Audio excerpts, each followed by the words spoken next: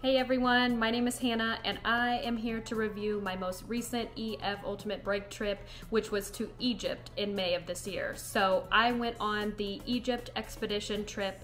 It was 10 days and it was an amazing mix of seeing historical sites, seeing the pyramids, museums, temples, and then also finishing out the trip by the beach, hanging out on a boat, and relaxing for the last few days. So if this sounds like a vacation to you, a little mix of history, seeing historical sites, seeing temples and pyramids and all of that historical aspect of Egypt, but then also being able to relax, see a bit of the east side of the country, which is mostly the Red Sea and some of the beach areas, then this is the trip for you. So I will go into a little more detail.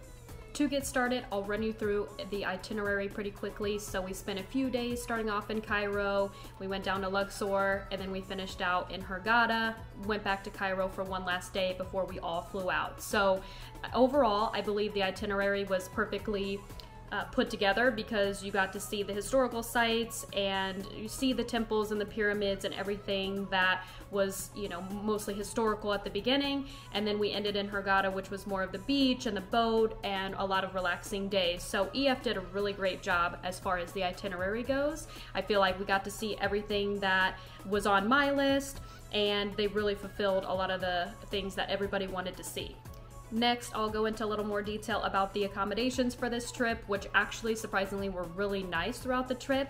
I paid a little extra to go on the Ultimate Plus version of this trip, and it was definitely worth it. The hotels were absolutely gorgeous. They were very, very safe. A lot of them were updated, very clean, modern, and had, you know, pools and a lot of great amenities. A lot of them were all-inclusive, meaning that we could get food, you know, really at any given time, a lot of buffets throughout the trip. So the accommodations for this trip were very, very nice. I felt safe the entire time, and some of the best accommodations I've had out of the 3 trips with EF so far. As far as the food goes, at the beginning, it was really tasty. It was a lot of Egyptian cuisine, which got me really excited. That's exactly what I wanted to try, especially the welcome dinner. We had such a great selection of all of the different flavors and different items that are typical in Egyptian cuisine, so that was really exciting to start off that trip. But to be fully transparent, throughout the rest of the trip, it was a lot of buffets, a lot of plain type of food. So if you are looking to get typical Egyptian cuisine outside of what is offered at the beginning, I would highly suggest going outside of the hotels. We did that towards the end of the trip, and it was really nice to get back to some of that food that we enjoyed at the beginning. Another tip on the food, again, just to be fully transparent, I definitely brought some antidiarrheal and stomach medication for this trip because some of this food we're not used to back in the States, and then again their water is highly chlorinated, so you have to be very careful drinking the water out of the sink or out of the tap.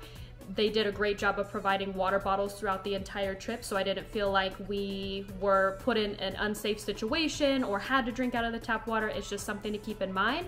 So bringing that medication can really help. I know halfway through the trip, my stomach started to disagree with me. So I think just bringing some of that medication is very clutch for that trip. Again, this is just me being completely transparent and preparing you for this trip. It was very helpful to have this medication on hand, and although it only happened 1 or 2 days of the trip, I feel like having that medication stopped it right away. The excursions and kind of what we did during our time in Egypt. So there was only one excursion that we paid for. That was the hot air balloon ride. It was so worth it. I enjoyed myself so much. It was such a great time to be up in the air, to see Egypt overall, and it was super incredible to be up when the sun was rising. It was definitely worth that 4 a.m. wake up call. So that was the only excursion outside of what was offered for the trip. But overall, since it was an Ultimate Plus, you got tickets to all of the museums, the temples, seeing the pyramids, the transportation to and from. So it made it super easy to see everything. The only thing we had to pay extra for example, was to see King Tut or to see anything else outside of what the museum offered if there was extra options. So overall, the spending money and just the excursions and what we did, I felt like I did not spend a whole lot outside of a couple meals that weren't provided. I bought a cartouche, which was my choice, and a lot of people bought some jewelry throughout the trip or maybe some other souvenirs. But the great part is, because there's only one extra excursion and because a lot of it is included, you really aren't spending a whole lot extra on top of what you spent for the trip, which was really nice. A common question I was asked during the trip is how safe I felt during the entire trip, and to be honest, I felt safe the entire time. Not only did we have a very knowledgeable tour guide that spoke Arabic and that was grown up in Egypt and knows everything about it, has been a tour director for 25 years. She made us feel very, very safe and was at our beck and call if we needed anything at all. We also had a security guard with us at all time, which I know that is a part of the Egypt government's requirements if you're traveling in, I believe, with a group of 2 or more people. So it was really nice just to have a security guard. He was armed, he had a suit on, and he would follow us around to all of the sites to make sure that we were safe. It was just an extra measure of precaution, and we just felt very safe with that security guard with us at all times. Not that anything was going to happen or he prevented anything, but he was just there in case, which was a really good feeling. We had a great bus driver. We switched in every city, but again, made us feel really safe. He would be by the buses while we were out exploring, making sure that our stuff was safe on the bus and that we didn't feel threatened or anything by anyone trying to enter the bus. So those couple things made us feel really safe. And again, mentioning the accommodations, a lot of them were gated. You had to have a pass to enter.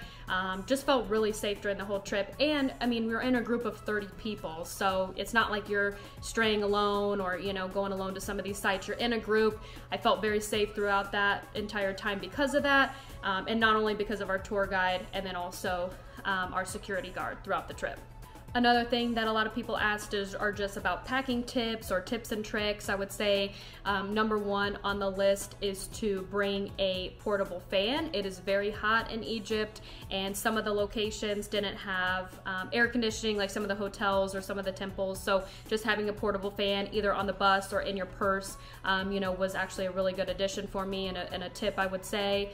And I would also say to bring low Egyptian pounds. To get into some of these restrooms, you not only have to pay to get into the restroom, but also another tip would be bringing travel size toilet paper. I got mine off of Amazon, and it was clutch. Even on the bus, there was a toilet, but there was not any toilet paper. So I'd definitely bring some toilet paper as well as hand sanitizer. On the Know Before You Go guide for this trip, they do say that a lot of the bathrooms are pretty bare. It is true. So just make sure not only to bring low Egyptian pounds to get into the bathroom. I know this is typical in Europe as well, but also to bring toilet paper and then also hand sanitizer to make sure you are ultra prepared. Another thing I would suggest is getting your visa when you arrive to the airport, not before. A lot of us applied for the visa before. We paid $25 and we ended up not hearing back until after we got to the trip that we were either declined or not approved for no good reason. So we just wasted $25 of getting it approved. I know EF suggests to do it beforehand, but honestly, just do it when you get to the airport. You'll just go right before you get to customs and check out and get a visa. It's super easy. Same thing, $25, and they put it in your passport and you're good to go. So I'd highly recommend getting the visa on arrival and not beforehand.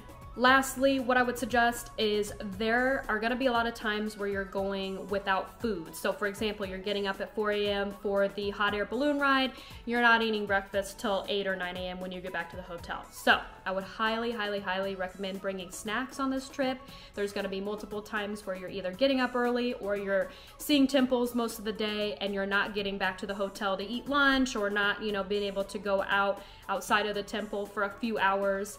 And just having snacks either on the bus or back at the hotel was extremely clutch when we didn't have time to eat. So that would be one of my last tips on here. Another few things to keep in mind is that Egypt is a Muslim country, meaning that they do not have a ton of alcohol in the country. So if you are looking for a trip where you're gonna go out every night, you're gonna have a good time, you're gonna drink alcohol, this is not the trip for you. I would highly recommend looking into another trip if you're looking for more of that party aspect. But although there was not a ton of alcohol, it was still so much fun to get to know the group. Yes, some hotels did have, a few mixed drinks. There was beer, there was maybe wine, but just know that alcohol is just definitely not present in every single location, which again was not a big deal, but I don't think some people were prepared with that knowledge. Secondly, the tap water we were told is highly chlorinated and not safe to drink out of or even brush your teeth with. So EF did a really good job, and the hotels in general, of providing us water at all times. So I didn't feel like we had to go out of our way to get water bottles. They were always on hand, which was really nice, but just know ahead of time, just like Mexico or some of these other countries, it is just advised to not drink out of the sink or the tap water and to have a water bottle even when brushing your teeth. So just again, something to keep in mind. So overall, you've heard about the accommodations, the itinerary, some tips and tricks, a little bit more about Egypt and what was included with this trip. So if you are looking to go to Egypt, there's no better way than with EF Ultimate Break. If you're anywhere between the ages of 18 to 35, then you can go on any of their trips on their site. They have trips as short as 6 days, all the way up to 60 days and everything in between. So I would highly recommend looking at EF's site, especially with the Egypt expedition. And you can also use my code UAHannah100 to get $100 off. If you have any questions at all or are just curious about this trip, go to my Instagram. I have a lot of stories and reels that I have saved about tips and tricks and some FAQs on there. And then also on my TikTok, I do make videos quite often of my trips that I go on. So either way, reach out to me. Thank you so much for watching this video, and I will make a few more about Egypt in the coming weeks. Thank you.